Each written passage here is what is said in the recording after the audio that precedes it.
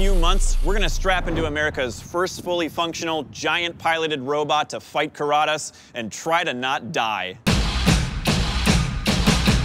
This canopy could get blasted to pieces, or a giant robot fist could pummel straight through it. Or we could just suffer a traumatic brain injury when we hit the ground. Because of this, we're putting the Mark II through some scientific tests to see if our driver will survive this fight. How do you make sure your giant robot can take a cannonball to the face? Well, we don't have another gun, so we're just gonna rip its arm off and shoot it with that. We've made custom paint cannonballs that are designed to hit hard and blind our opponent. Now we need to make sure a pilot can survive them. You ready to go? Let's do it. All this shooting and smashing looks great on camera, but unless we know what it does to a person, we haven't learned anything. That's why we've recruited this unpaid volunteer to sign a stack of waivers and agree to subject themselves to unreasonable G-forces. To give you some context, when you stand on the surface of Earth, you're always experiencing 1 G of force. A sneeze is about 3 Gs. A really intense impact of 100 Gs, like in football, can give you a concussion. Now, NASA tells us that over a slightly longer period of time, even 40 Gs can kill you. We can measure these Gs with these accelerometers on our volunteer.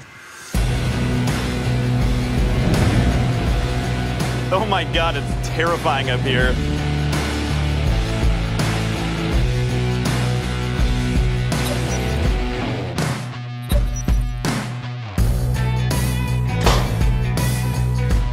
Okay, Rob, side shift a tiny bit that way. Tiny bit this way. All right. I feel like I just lined up a crotch shot.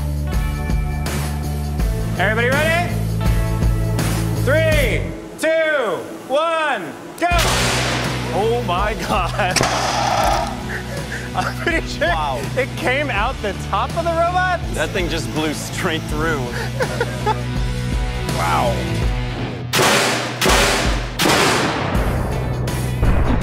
Let's aim a little higher and see if it bounces off.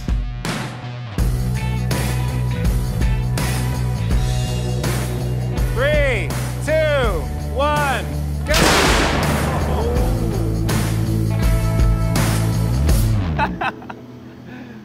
Wow. Oh, man. The results are in, and they don't look so great. According to our data, both impacts would have killed the pilot.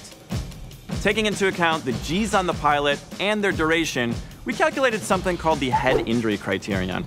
Now, a higher HIC value means a higher chance of injury or death. The second impact had an HIC value of over 4,500. That means instant death. And we know our cockpit wasn't built for this, but we didn't expect to die from paint. Isn't science great?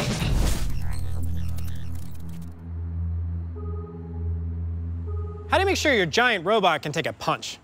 Well, we started with some calculations. Our worst case scenario is Mark II and Karatas driving towards each other at top speed while Karatas is throwing a punch. We don't have a Karatas to test with, but we got the next best thing. Karatas isn't the same as a wrecking ball. Karatas is much lighter and much faster. But the important thing is, the momentum of both collisions will be the same. Start her up. 5, 4, 3, 2, 1, go! Hell yeah!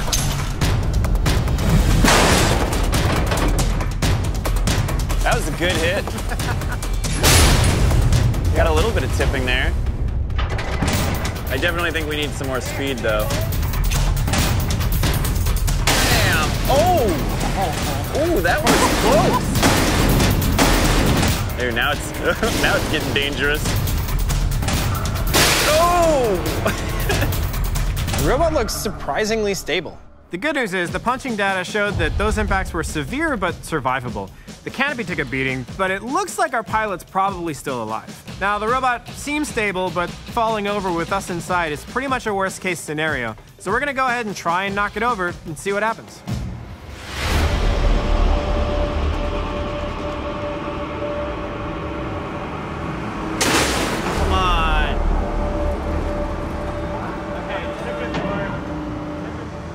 And yes, no.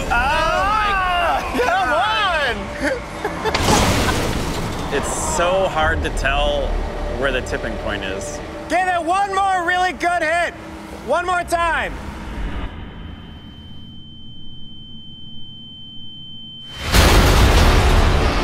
Oh, God damn it!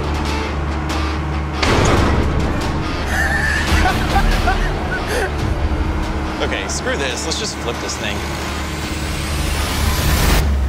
This is dedicated to everyone who's ever called us unstable.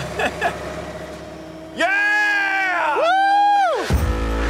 Here we go! There it is! There it is! Stay down!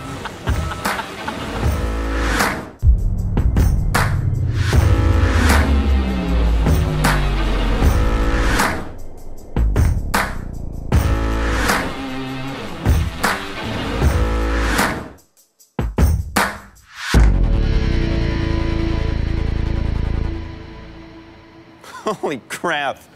Wow. I think all things considered, this looks like it's still in one piece. The canopy's a little bit screwed up and the shocks fell off and this hinge is busted up, but I think we're pretty good at building robots overall. I think that's true, but I think our pilot's pretty unhappy. Yeah. You know, both legs are broken. Maybe it's like a yoga pose or something. All right, let's go look at the data. Cool.